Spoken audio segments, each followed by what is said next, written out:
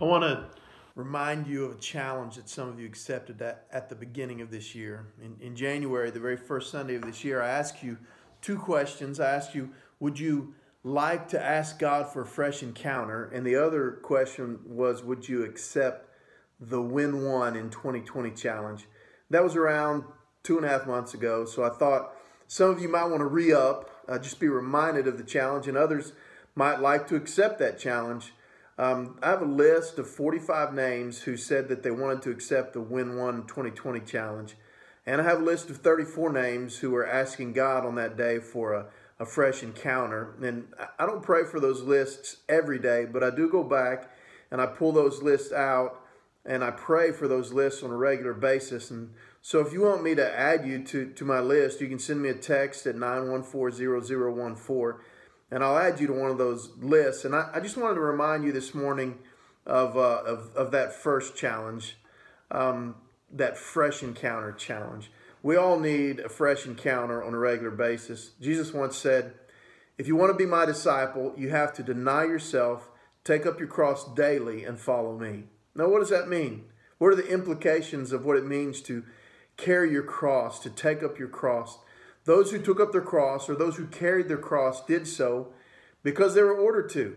They were under the authority of a power that said, take up this cross. And in that moment, they were doing what was very difficult to do because they were ordered to do that.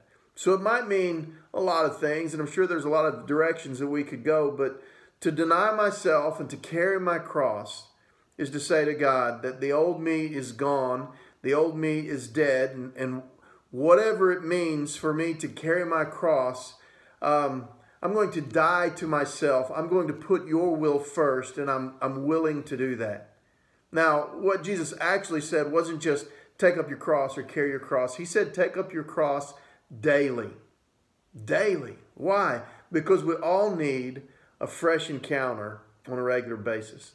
In Ephesians 5, verses 18 through 20, it says, don't be drunk with wine, because that will ruin your life. Instead, be filled with the Holy Spirit, singing psalms and hymns and spiritual songs among yourselves, and making music to the Lord in your hearts. And give thanks for everything to God the Father in the name of our Lord Jesus Christ. Now, different versions say this differently. The NLT says, don't be drunk, be filled. But people don't be drunk anyway, as if it's a passive thing that is happening to them. If someone gets a DUI, the bartender doesn't get the ticket. The drunk person does. He gets the ticket. Drunk doesn't just happen to him.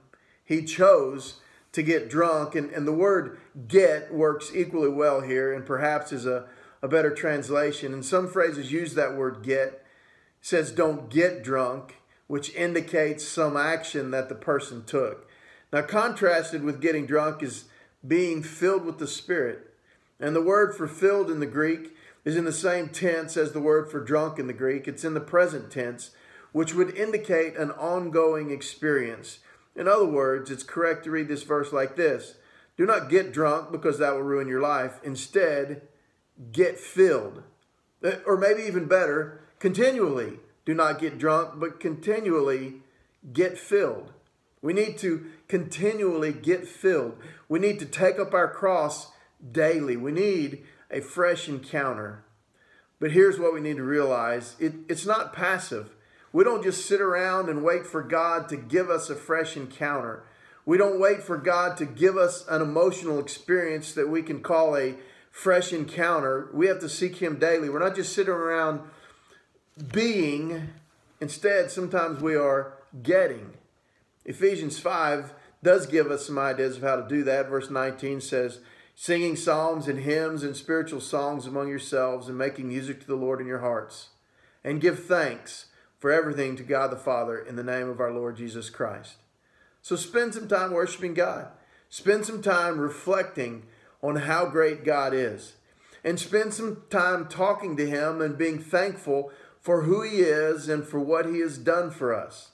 And when we do that, not every now and then, but every day, taking up our cross daily, continually being filled, that's when we really learn what it means to have a fresh encounter with God. So if you want to have a fresh encounter with God, let me just ask you this question. What are you doing? What are you doing to have that fresh encounter with God? Y'all have a great day.